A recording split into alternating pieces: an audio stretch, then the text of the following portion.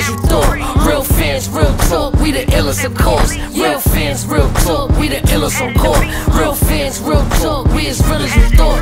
Real fans, real talk, reporting live from the cam. High in demand, so please stand by if you can. What we got is worth a lot, so put a tie in your plans. On court, talking sports through the eyes of the fans. With Trip Young, Emerald Marie, Eric Sanchez. You heard what I said, we elite. Check the latest topics and stay ahead of the beat. Keep us in your topics and we ahead of the streets. It's Johnny Floss, bringing a different type of blend. Backing up Misfit to make sure y'all tuned in. You gotta watch, this show is one of a kind. Updates on your TV screen from 8 to 9.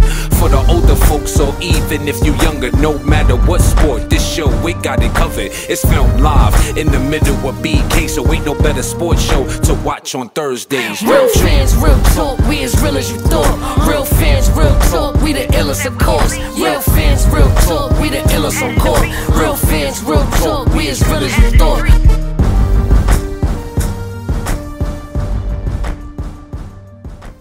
What's really good, and welcome back to another collaboration episode of The Sanchez Show and Real Fans, Real Talk. I am your host, Eric Sanchez, aka Legend in 2 Games. And as always, I have Anthony Jones with me, aka Trip Young. Fresh off a vacation, as you can see by his shirt. He's feeling himself today. Understandably so, though. Bro, how you doing, man? Yeah, man, I'm good, man. I'm rested. I feel reinvigorated, man. I'm still in my beach chair, though. You see, that's why I got I got the trees, the flowers, and all that on my shirt this week because I needed like 1 or 2 more days in Miami. Just a great time. Ran into Rev Run out there, him and his wife. Rico Love, Martha Stewart was out there getting it in, chefing it up. You know what I'm saying? So it was a great time that I had in Miami.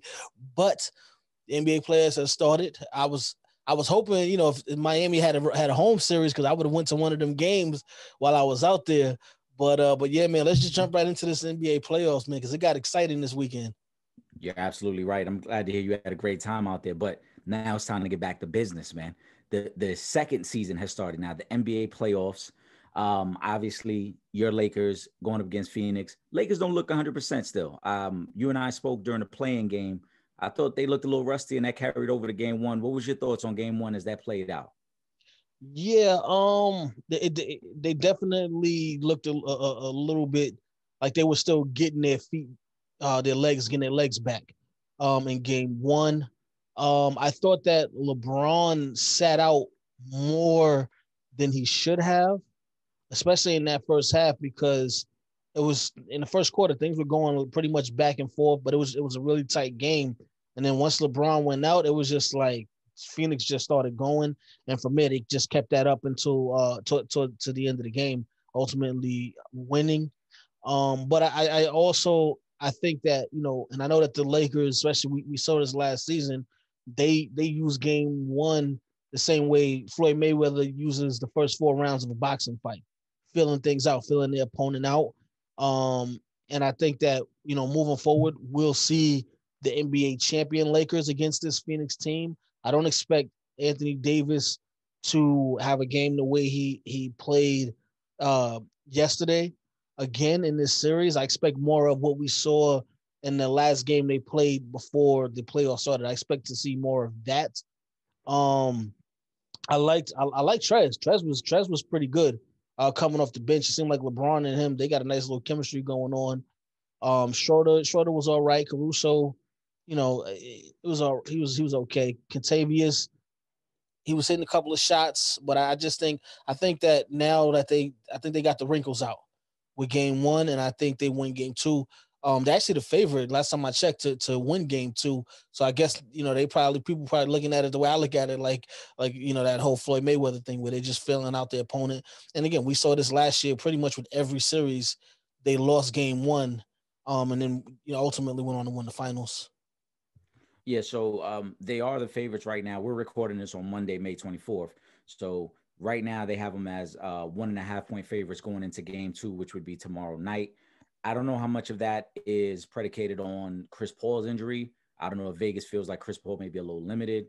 I don't know how much of that, like you said, is maybe just the Lakers feeling it out, and Vegas viewed it as Lakers didn't play their best game and ultimately still only lost by 9. And when I say only, I mean because they really defensively they didn't play poorly. It's just offensively they didn't execute as well. And for me, the biggest thing with the Lakers we've talked about all season obviously has been health. If they're healthy, they are the best team in the NBA. There's no debating that. But I think for me now it's about them getting their legs under them. That was my biggest concern. That's why I like this series the best for the Lakers, because in terms of matchups in the first round, I thought you wanted to play a team that was pretty beatable. And I think Phoenix is beatable. Phoenix isn't very deep. I don't think they really have many answers for AD when he's on his game, but he's got to be on his game. And ultimately, these guys got to get back in game shape.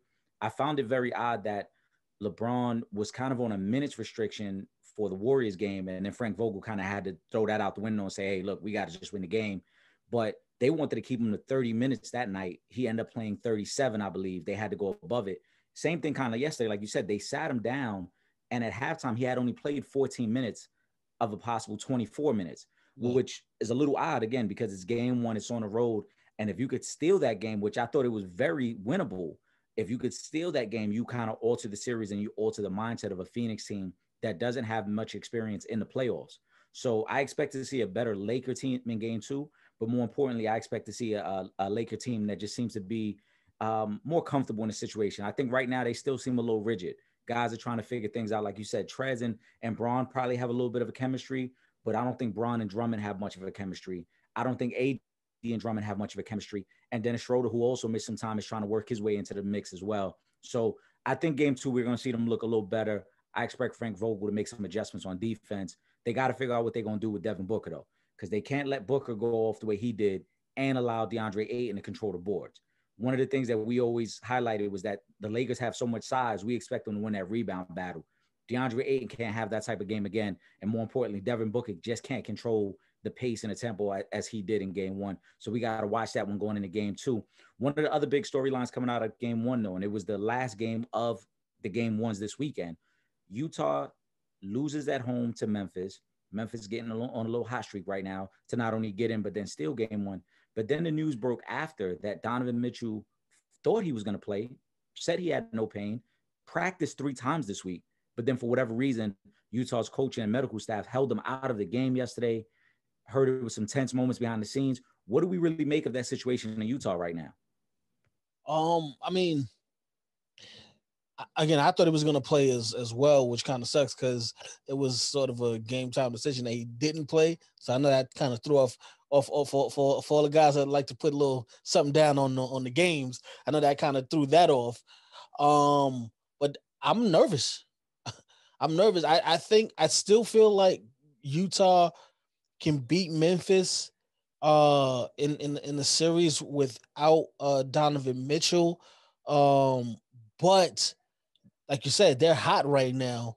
And they surprised me yesterday. They surprised me yesterday. They surprised me in the play-in tournament.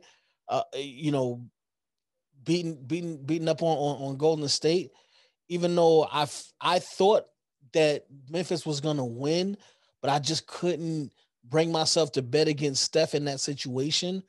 But Utah is definitely going to need Donovan Mitchell if they make it out of the first round. I don't know what's going on.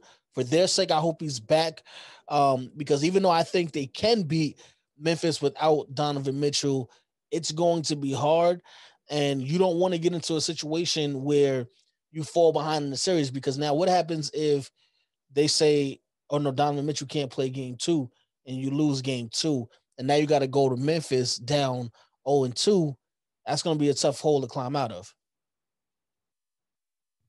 Yeah, Utah isn't explosive offensively. They're a team that's kind of built to beat you, by 1,000 cuts, and we'll just keep cutting and chopping you down as the game goes on, and their depth is really what does it, because when Donovan does come off the court, you got Jordan Clarkson, you got Joe Ingles, who are both up for 6th man of the year.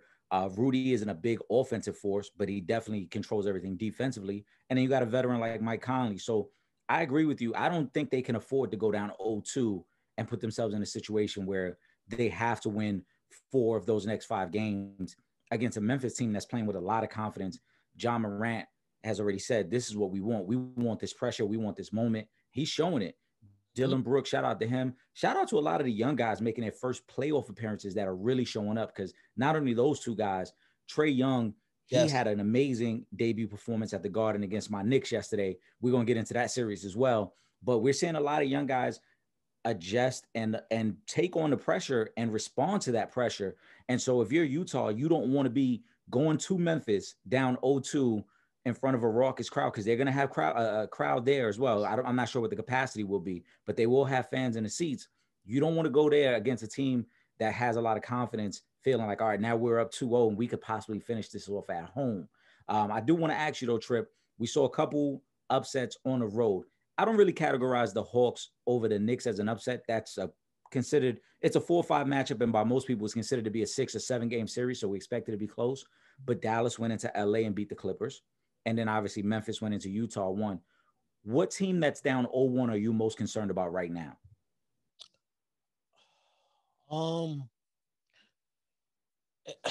I mean, it would have to be Utah, just because I'm not sure what's going on with Donovan Mitchell right now.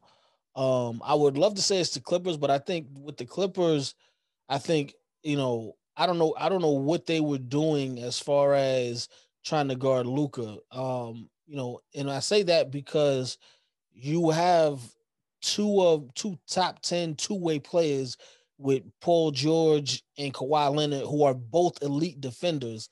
I don't understand why you are trying to force the job of guarding Luka onto Patrick Beverly, who is 6'1", and Luka is about 6'7", maybe even 6'8". I was confused by that throughout game one. I would hope, because I do respect Ty Lue as a coach, I would hope that either Paul George or Kawhi or a combination of those two guys is going to be guarding Luka throughout game two. And I think they win game two if that actually happens. But I think it has to be Utah, just because, again, if you go down 0-2 in the series because Donovan Mitchell isn't there, and it's not like this Utah team has that much playoff experience. You know what I mean? Where they've been going on these deep runs for the past 5 years, and they've been there before. This is actually, playoff wise, this is actually a relatively young team as well. So we're talking about, young guys versus young guys.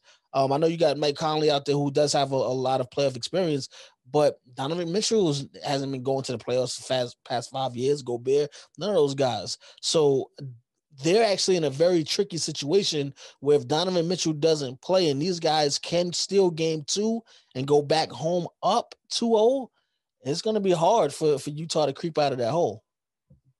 Yeah, so Utah has more playoff experience than Memphis, but to your point, I think Utah's only been to the second round one time with this core group of guys. They've gotten bumped in the first round a couple times by Harden and Houston. Then obviously it happened last year as well with Denver. So they don't have much experience of winning series. They have some, playoff experience in the sense of, hey, we've had to play a couple series, but do you know how to win a series? You haven't shown that you can come back in a series. You haven't shown that you can close out a series, because obviously last year you were up 3-1 and couldn't close that one out. So that's where the doubt starts to creep in. If you go down 0-2 or even go down 3-1, where it's like, how are we supposed to get back? Because we've never had to do it before. The Clippers, it is a unique take that they're using defensively. As you mentioned, they haven't had their two guys on Luka. I think that they're looking at it from the standpoint of, we're going to kind of let those guys roam and play free safety and try to take some other guys away, which for 3 quarters, it did work. Luka was getting his, but nobody else was getting theirs. But then the defense completely broke down in the fourth quarter. Jalen Brunson and Hardaway Jr. started to go off, and that's really what carried Dallas in that game, because Luka, points-wise, slowed down in the fourth, but everything else he does became highlighted. He was able to find other guys, get some corner threes. Porzingis was terrible in that game, and he was a guy that last year we thought if they had him in the series, they could have forced that to a 7-game with the Clippers. He's got to play better, though, if Dallas thinks they're going to win the series. He's supposed to be the second-best player on that team. He shot 3 for 12 in game one. He was a complete non-factor offensively or defensively. He's got to be better. But the Clippers' defensive adjustments are going to be the main thing to watch. For me, the team that I'm a little scared for that's down 0-1, and this is because of who they're playing and then also because of injuries, is the Denver Nuggets. They don't have their second-best player. Their defense was never upper echelon in terms of being able to shut you down. They always want to kind of put you on the track meet and outscore you. What other night, the Trailblazers put up 123 points on you. Dame was feeling it. Melo was feeling it. And if you're going to try to play that style against Portland, all your guns got to be firing. You got to be able to score points because you know Dame is going to get his. So I don't like that situation for Denver right now. I think they're in real trouble going into game 2 tonight. If they lose those 2 games at home, having to go back to Portland down 0-2 without your second best player, it puts a lot of pressure on the Joker to try to have to win that series against a fully loaded Portland team. This is one of the few times they've been healthy all year. Yeah, and this isn't a young Portland team with a bunch of guys that haven't been on good playoff runs. This is a very experienced playoff team. Dame is one of the best players in basketball. Melo has been around this game for a very long time, and he does know how to win. These guys know how to win basketball games. So yeah, it can get tricky for Denver as well. I thought that, you know, that last game of the season when they played Portland and they got beat, I thought that was just a blip in the matrix. But, you know, looking at the game last night, you know, maybe I was wrong. Maybe it's not. This might be the reality where this is the series, the upset series where Portland wins this series. Like I wouldn't be surprised. You know, they don't have their 50+ point guy in there in Jamal Murray this year. So it can get tough. They're going to need Michael Porter Jr., you know, to do some crazy numbers in this series. They're gonna need the rest of those guys to step up. It can't just be Jokic out there just doing him. Everybody's got to step up. They have to make up for the absence of Jamal Murray, and like, you know, because that's the other thing too. Is like usually what happens is when you have either, you know, all-star caliber player on the other side of the basketball, you know, guy like Dame is gonna have to guard up. CJ gonna have to guard up. So it takes away a little bit of that energy that you have on the offensive end. We're not dealing with that no more. So these guys can just go off. CJ is one of the better shooters in this league from behind the arc. So and now you're talking about Dame. He doesn't really have to work on the defensive end. So he can really use all that energy just doing whatever he wants offensively. And that's what we saw. Those guys doing whatever they wanted offensively. Shout out to Melo, and for all of you know, you guys out there that tried to say he was done, he couldn't play in this league anymore, he was outdated. The joke is on you because he is still out there doing his thing, and I gotta tip my hat to Melo. And you know, a couple of weeks ago we highlighted him for moving into the top 10 all-time scoring list, and he's still out here doing it, balling. You know, great game. I don't even know. You know, it's rough. It's gonna be a rough one for Denver too, man. They better hope that they win game 2, because if they don't win game 2, this series is over. Absolutely. I 1000% agree. If tonight is a must win for Denver, you cannot go down 0-2 going to Portland. Going into the series, I expected Portland to play desperate, right? We've already started to hear the rumors that Dame may want out. This could be their last real shot at trying to be competitive in the West, though no one has them winning the West. If they could find a way to win this series, at least it may buy the organization a little more time to sell Dame on what the long-term plan is. They came out, they looked desperate. They looked like they wanted it more game 1. Tonight, Denver's got to show me something. They got to rebound big time tonight and show me that they plan on being competitive in this series. If you go down 0-2 and Dame starts smelling blood in the water, Dame is going to go for the kill back in Portland. We know that. We're gonna see a whole lot of this. It's gonna be a whole lot of Dame time if y'all don't get it together. Absolutely, man. Absolutely. Let's transition though. Let's get into a little NFL talk. Mini camp should be opening up. Spring practices, all that going on. We're a few months away from preseason, but obviously the biggest story that's going to dominate as we go into training camp is Deshaun Watson. Depositions have been set for February 22nd. So that would be at the end of the season. However, the Texans are floating around the idea of having him on paid leave just because of the distraction that it would create for the team into mini camp and training camp and preseason.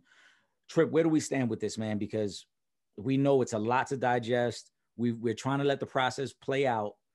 But I mean, has anything really changed your mindset on this whole situation for Deshaun? I mean, not yet, because I'm still trying to stay in the middle on this one for right now. You know, haven't heard anything. I mean, from any of the victims, really. I haven't seen anything that was concrete as of yet, except for just statements and allegations. So I'm still waiting. Again, the deposition is not going to be until February, which is after the Super Bowl. Not that I thought whether Deshaun Watson played for the Texans or not, they were going to the Super Bowl. That don't even matter. They probably wouldn't even make the playoffs. But it's a tough situation.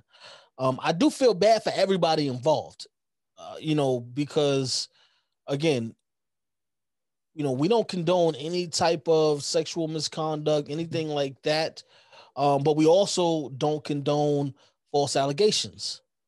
We'll see. Deshaun Watson was supposed to be innocent until proven guilty, even though, we know for people that they don't always get that. But I'm still waiting as far as to make my decision on that. As far as him playing this season, I mean, if I'm the Texans, I mean, unless we just playing for the number. Well, do they have their pick in the following year's draft? So 2022 they have the pick, and it's the first time they have their first round pick since 2019. So they've gone quite a while without having a first round pick. So if that is since that's the case, then yeah, now it makes sense to, let's just put them on paid leave. We don't have to worry about the headache, and we're probably going to wind up losing out because the only reason they won games this past season was because of Deshaun Watson being as good as he is, because you pretty much stripped away every piece of help that he may have had on the offensive and on the defensive side of the football. So now we're talking about first, them possibly getting the first overall pick in the draft, and then they could just draft their quarterback of the future.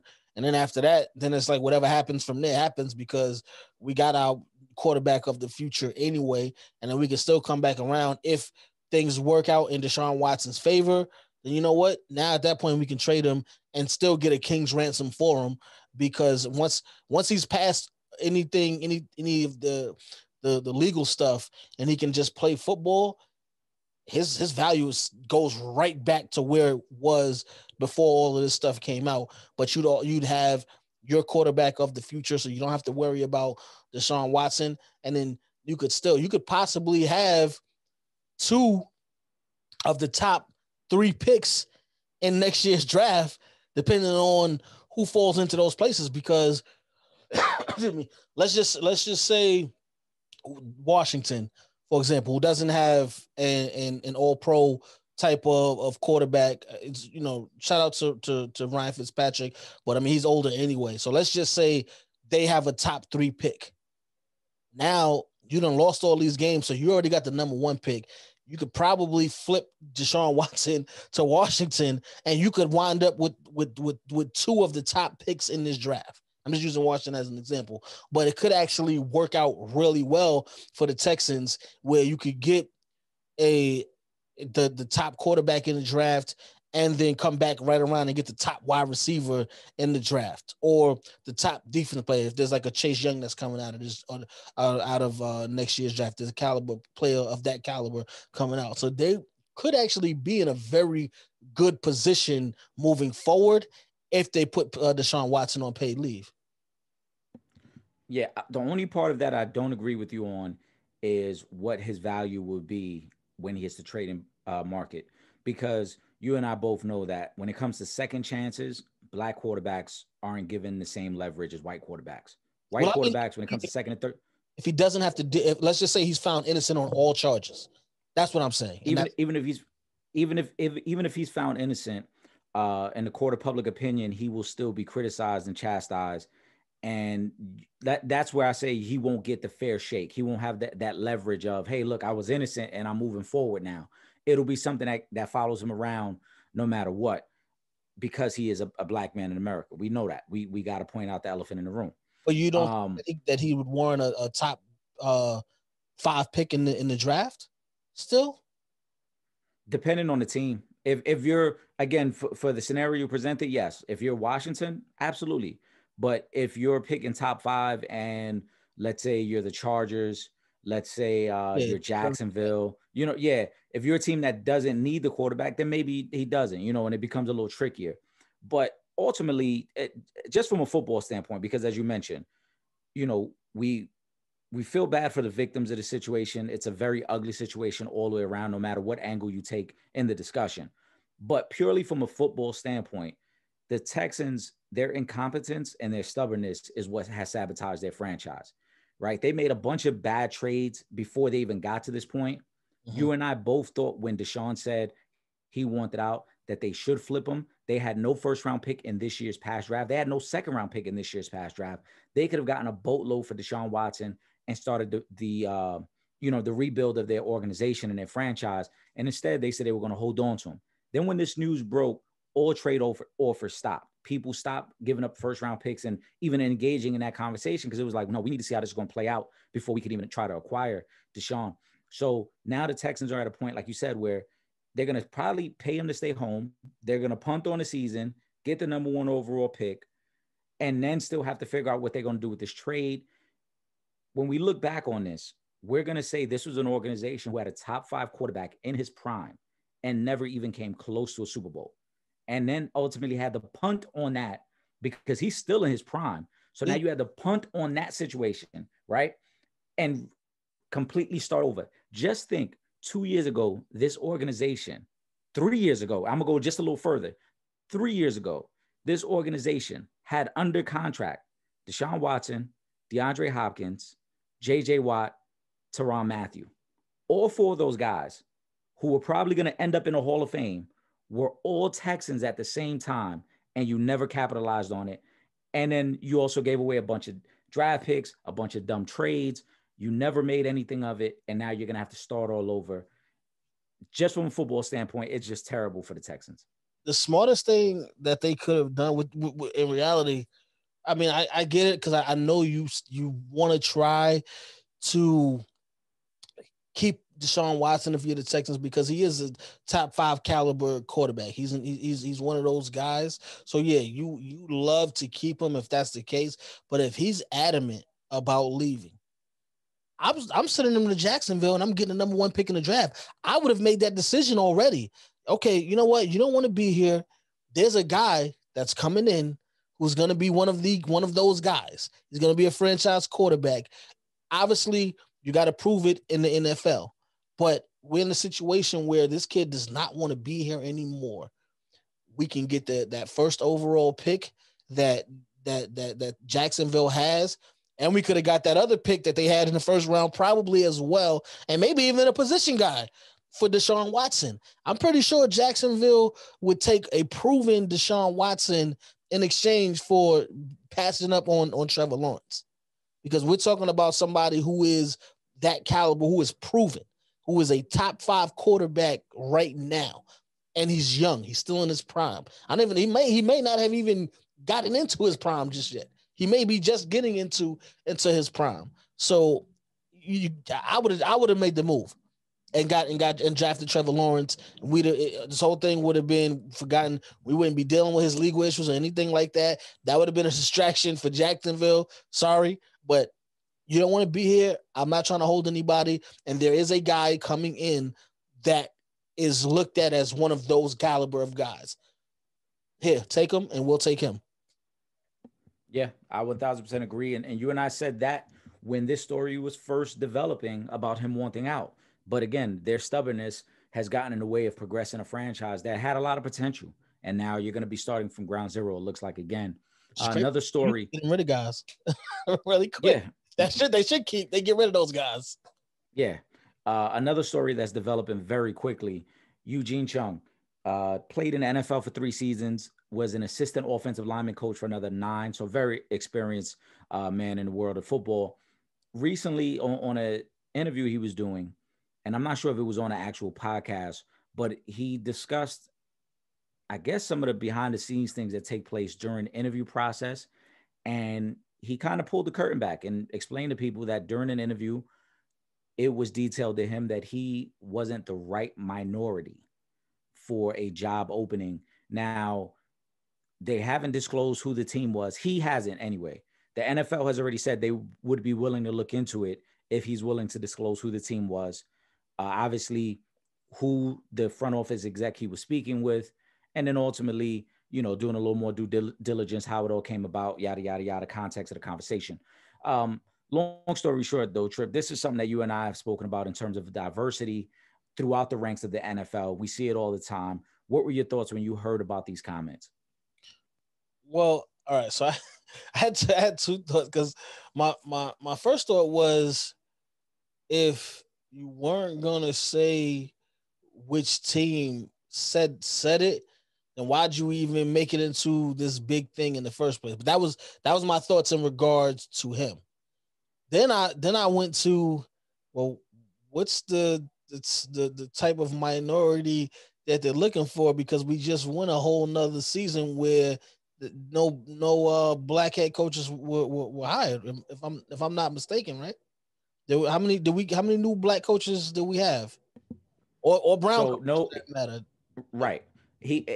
I'm assuming that he was not being interviewed for a head coaching position. So let's be clear, right?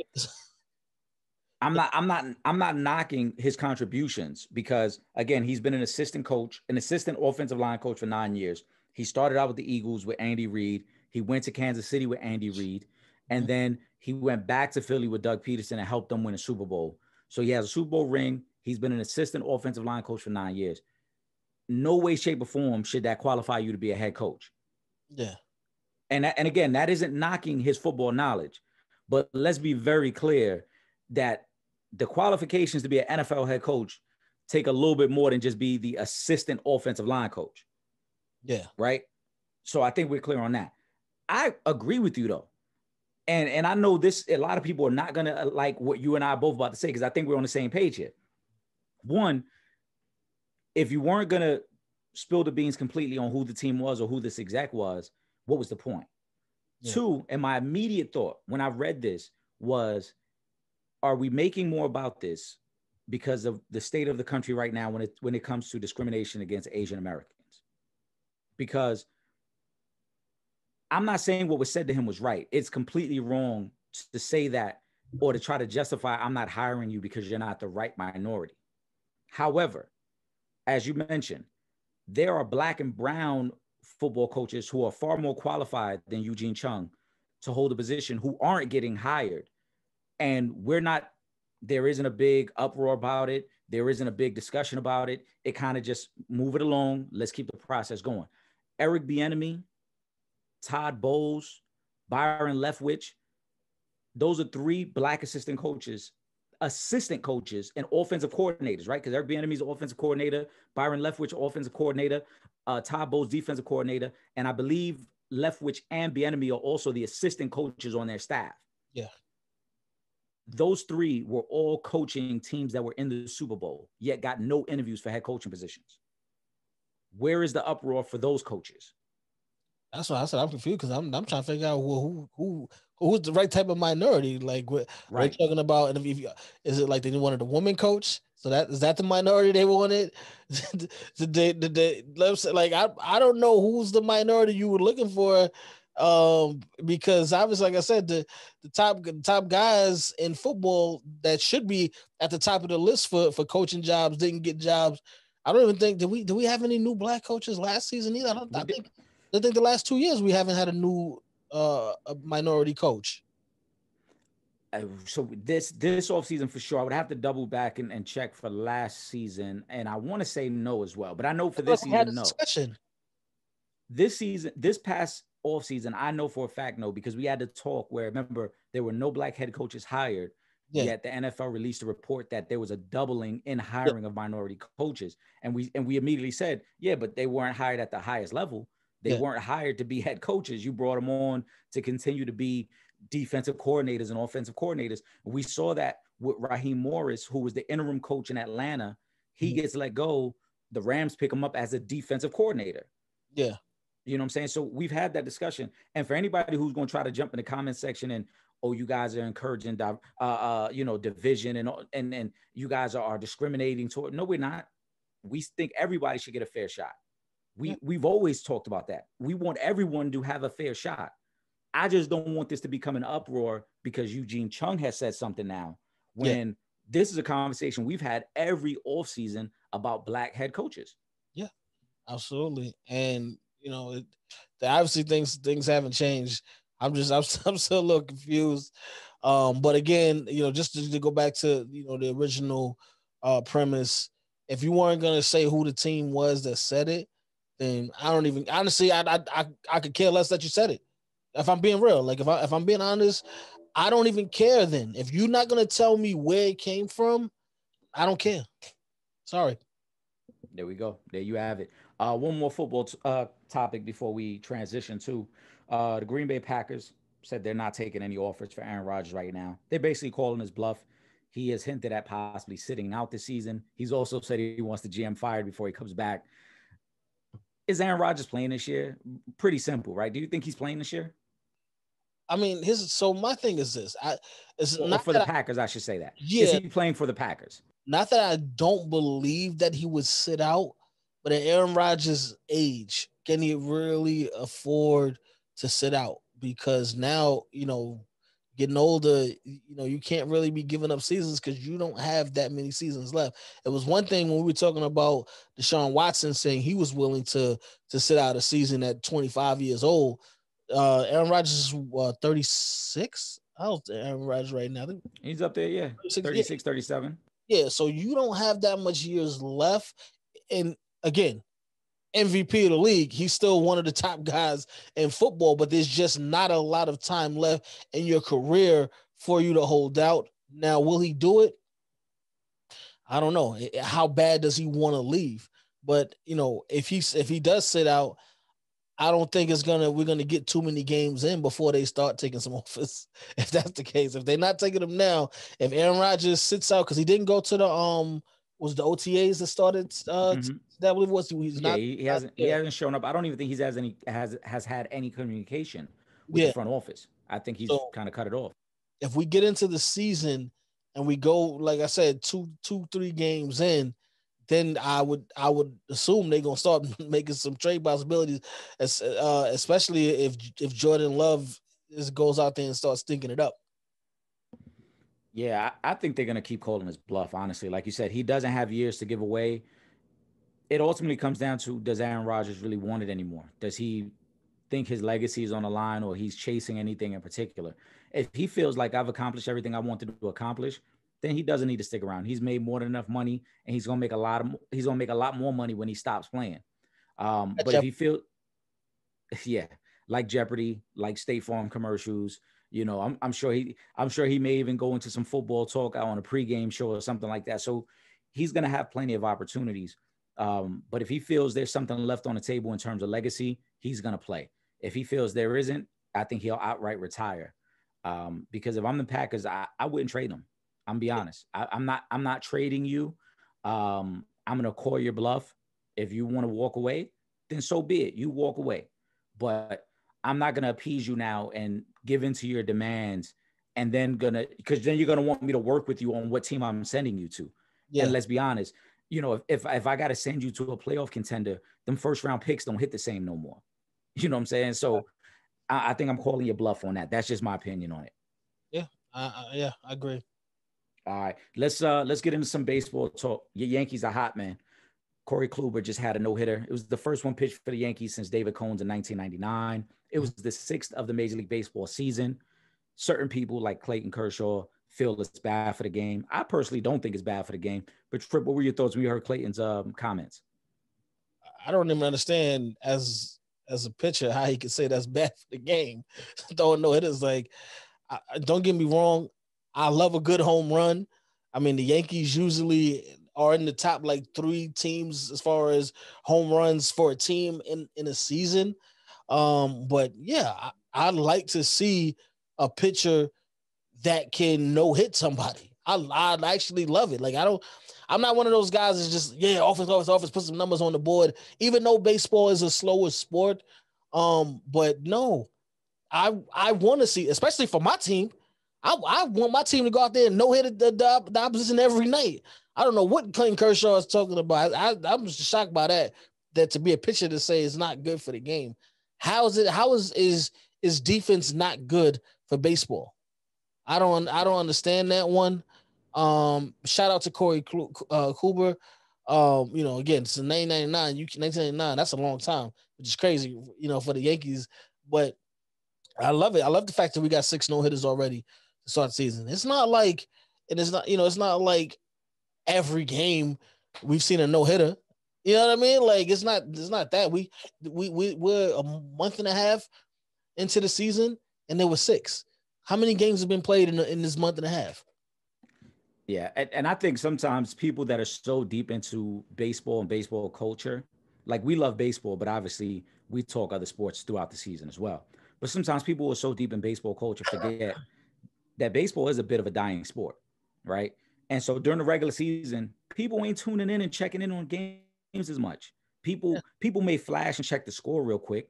Yep. People may, hey, I'm gonna watch an inning or two, but guess what? The NBA game is on, right? I'm probably more into that game right now than sitting around for 3 hours watching this baseball game. However, if I get an alert from ESPN that going into the 7th inning, there's a no-hitter alert going on, maybe I'm more inclined now to flip back over to that channel and watch a little bit more of that game. Absolutely. So no-hitters are great for baseball, especially in the regular season, where again, it's a 162 game marathon and you want people to be interested. You don't want people to just open an app, check the score, and then shut it back down. You want people to tune in. You want people to flip over. You want storylines that you can sell to people that make them get interested in watching a baseball game. So it's great for the game of baseball. I think the same way, like you said, the same way the home run is great for the game of baseball, right? If I get an alert that tells me Fernando Tatis has 2 home runs in his first 2 at-bats, I'm probably going to want to try to catch that 3rd at-bat to see if he has a 3rd one. Of course. So it's great for the game. I think, Clayton is a baseball purist, but I think he also forgets that the game gets very boring during these dog days of summer. And a little excitement never hurt nobody. You're a diehard Mets fan. I'm a diehard Yankees fan. People can't tell us either about our teams. But I've said it before on the show. I don't watch baseball outside of the Yankees during the regular season. I watch the Yankees, and this is with us having a sports show. You know what I'm saying? I read more about baseball than I actually watch it, just as far as doing my homework and stuff for the show. So, but again, a no-hitter is going to have me tune in to the second half of that game because I want to see if it's actually going to happen, because I understand how difficult it is and that they don't come every day. Again, we're talking about 20 years between the last Yankee no-hitter. That is a big deal. You know what I mean? So yeah, I don't know what he's talking about. I'm all for it though. Yeah, I think he's bugging on that.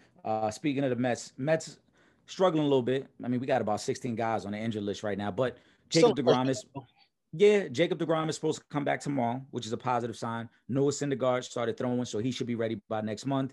Hopefully we start to get some of these guys back and see what's going on there, man. But like I said, the Yankees have been hot. You guys took care of the White Sox this weekend. White Sox were a hot team, and you guys handled them. You handled your business there, man. Speaking of business, and like I said, we've hinted at these things on the show. They come to fruition. Now we know it's official. Tyson Fury, Deontay Wilder, the trilogy, it's on. No, and Eric, I'm sorry. The reason I'm laughing is because I literally just said last week, I said, I will not believe that Fury and Joshua are fighting until they are in the ring. Did I not? Yep, you did. And everything was locked in. We would be, the fight was, it was August 7th or the 14th or the 21st. Right. We didn't get the fight. Right. I love it. So mind you, think about this, right? So 2 weeks before that, we were saying, man, these guys need to hurry up and make up their mind, get it on. Y'all fighting, y'all not fighting. Y'all done made Deontay Wilder wait 1.5 years now. Figure it out. And coming on the show last week, we get the news, it's going to be Fury and Joshua. It's official. So we both were happy, like, all right, cool. So we got that. Now let's figure out what we're going to do. Wrong. A week later, it's a brand new fight. Yeah. Fury Wilder Part 3 is going down. I know you're excited for it. I'm excited for it. I'm just happy that they're actually moving forward with some sort of fight at this point within the heavyweight division. Yeah, I'm very excited for it. So what happened was, and this is actually one of the things when I interviewed Deontay that we spoke about because this was back when Vladimir Klitschko still had the belt, and he was talking about how he didn't want to come see the young bull. He'd rather go the other way. So, but when you're the contender, they got to pay you sit aside money to not fight. You know, he'll still get it. He would have still gotten his match with Tyson Fury because that's contracted. So they have to have that trilogy. If once when you lose the belt, there's a rematch clause usually. But they were gonna have to pay him a hefty sit aside fee, and Bob Arum didn't want to do that. So hey, it is what it is. It's under contract. You have to have that rematch in there. It's owed to Deontay Wilder, and he's coming for it. He's coming to get it. So I'm not mad at him for it. Like it is what it is. I'm going to really enjoy the fight though. I think it's going to be a goodie. Joshua, I didn't want to see that Fury Wilder fight, but he's gonna have to. He has his own mandatory that he's gonna have to fight. He has to fight Usyk, so he's got a fight that's gonna come up. I don't think Usyk is on the level of Wilder or Fury, but we saw Ruiz go in there and take Joshua down and win the belts for a second too. So who knows. Yeah, I'm just happy that we're moving forward with some sort of fight. Again, we waited a year and a half for the heavyweight division to kind of sort itself out, and it still hasn't been sorted out. Kudos to Deontay Wilder, though, man.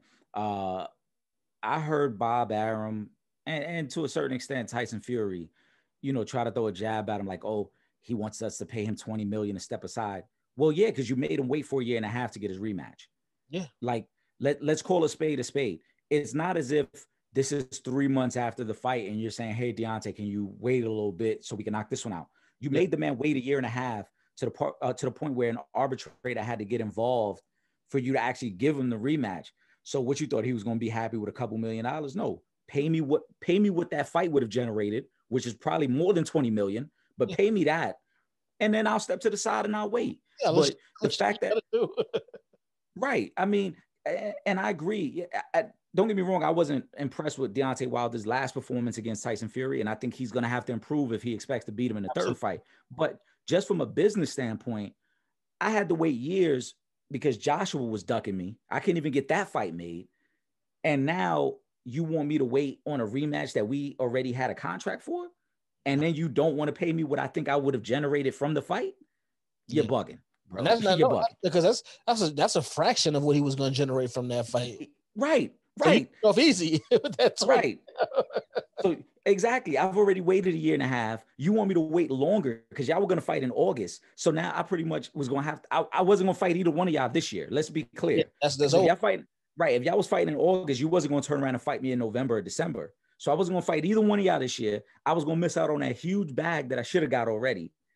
And you mad at me? Come on, man. Another fight that's been announced. It's also going down in August. Manny Pacquiao against Errol Spence Jr.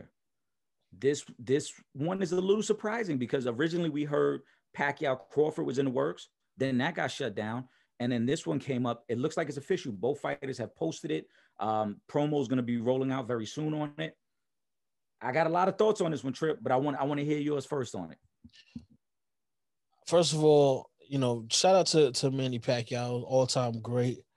I don't know if he has enough left to deal with Errol Spence Jr., who I think is the best in that division.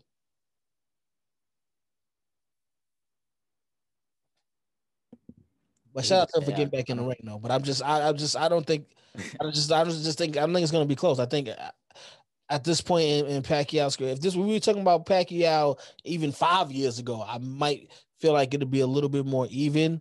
But I just don't see it right now. Maybe you can convince me otherwise, but I don't see it. Trip, this is why we are the dynamic duo, because you didn't even know. I got stats here for you. I know how much you love the stats. But when you said if he would have fought him 5 years ago, right? You threw up the alley-oop and threw your hands up like D Wade. You didn't even know I was coming from right bang. I was already in motion. Now, Manny Pacquiao's 42 years old, right? Manny Pacquiao fought Floyd Mayweather back in 2015. Now, before I give you these stats, I just want to go over some of the things I've been hearing, because all I keep hearing from people is, wow, Manny Pacquiao's legacy. This is all about legacy. Look at the champion he is. He's taking on challengers that are much younger than him, even at 42 years old. No, Manny Pacquiao is chasing a bag because Manny Pacquiao has had issues with the IRS for about 10 years now. Let's call it what it is. Now, Manny Pacquiao fought Floyd Mayweather back in May of 2015. That was 6 years ago, right? Since then, I'm going to list off the opponents that Manny Pacquiao has fought. You can stop me when you hear a great fighter on this list, okay? He fought Timothy Bradley for the third time. Now, he had already beat Timothy Bradley in their second fight, and most people feel he beat Timothy Bradley in their first fight. Yeah. So, in the court of public opinion, you ain't need to fight Timothy Bradley a third time because you already proved us the first 2 times you could beat him, right? Yeah. That's who he fought. After him, he fought a very young and inexperienced Jesse Vargas. Jesse Vargas had 23 career fights. Jesse Vargas was a good, solid, young fighter, but nowhere near the caliber of somebody who should have been in the ring with Manny Pacquiao, especially when you've only had 23 career fights. Yeah. Right? Next after Jesse Vargas, you might remember this name, Jeff Horn. He went to Australia to fight Jeff Horn, who had 17 career fights. Right? Yeah. Manny Pacquiao won the fight. We know that, but the scorecards in Australia said differently. He got robbed there. Right? After Jeff Horn, he fought a washed-up Lucas Matisse. Lucas Matisse was already past his prime 4 years prior when Danny Garcia put the beats on him on the same Mayweather-Pacquiao undercard. Yes. Right? So Lucas Matisse ain't even fought since he fought Pacquiao because he was already washed up then. Right? After that, I got another washed-up fighter for you, Adrian Broner. So, yeah.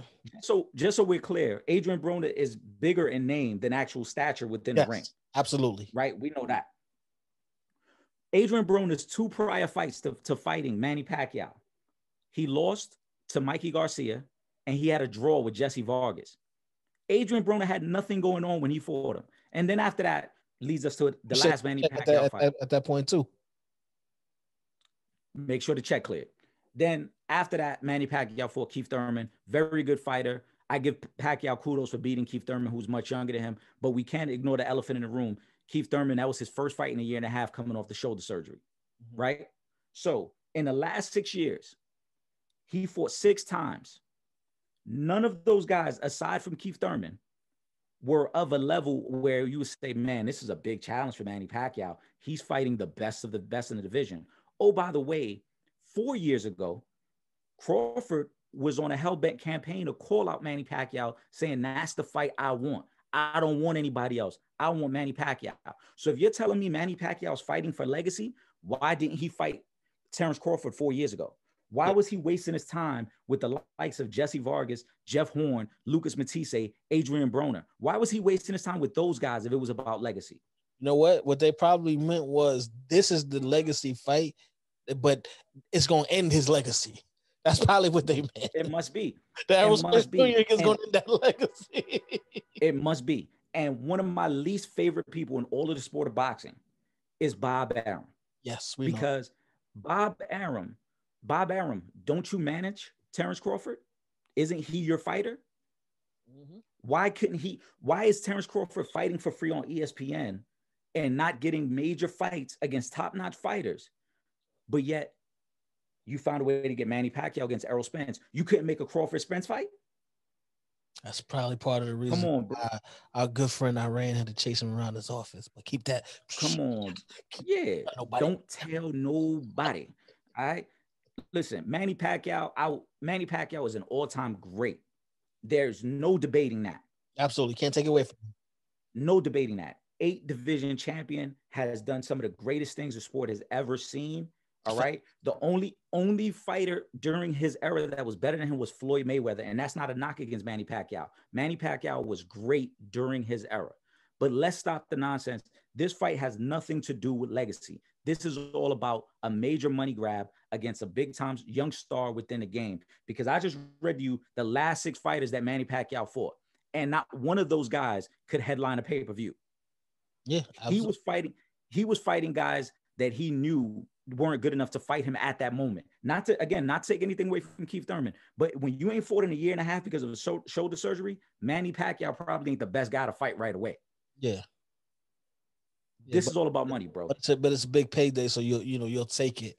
But yeah, absolutely. And listen, I'm okay with that. If you out here check chasing, I'm perfectly okay with that because I want you to get as much money as you possibly can while you can. So I'm okay with that. But let's just call a spade a spade. This ain't no legacy thing because, first of all, Pacquiao's legacy been set, and ain't nobody gonna be able to change his legacy. Like you said, 8 division champion, that ain't gonna change. One of the greatest to ever step in the ring. That's not going to change. But that resume, post Mayweather. That ain't about legacy. It's about check chasing, and let's just call a spade a spade. That's what it is. Absolutely. Go get the bag, brother. I ain't mad at you. Go get the bag. But for those of you that are trying to compare this to something it's not, like it come on, we know what it is. But nonetheless, I will tune in to watch the fight. I'm interested to see. Oh, hell yeah. Does Pacquiao have right? Does Pacquiao have just enough magic maybe to go up against what some people consider the best fight in the world right now? I think it's gonna be more of what happened in the Marquez fight, but that's just me.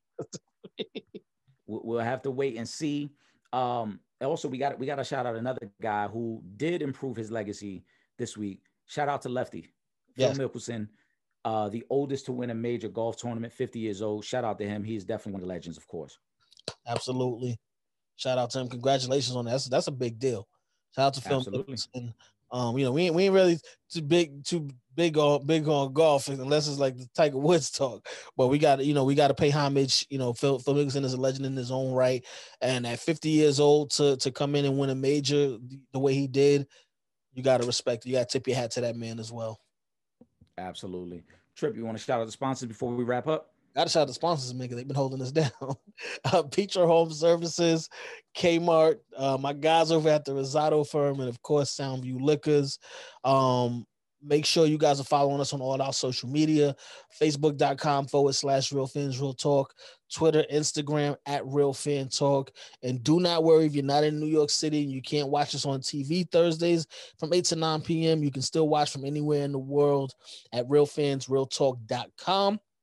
And I know y'all already are, and I don't have to say this every week, but just because we get new fans all the time. So make sure you guys are subscribed to both the Sanchez Show podcast and the Real Fans Real Talk podcast. We are on all major streaming platforms. So whether you listen to Spotify, iHeart, Apple, Google, whatever it is, you can find the Sanchez Show podcast and you can find Real Fans Real Talk podcast. And if you want to get your growing on, get a little raunchy, get a little adult talk in, you can also subscribe to the Shooting the Shit podcast with myself, with the legend and our brother Sean Fontaine, also on all major streaming platforms.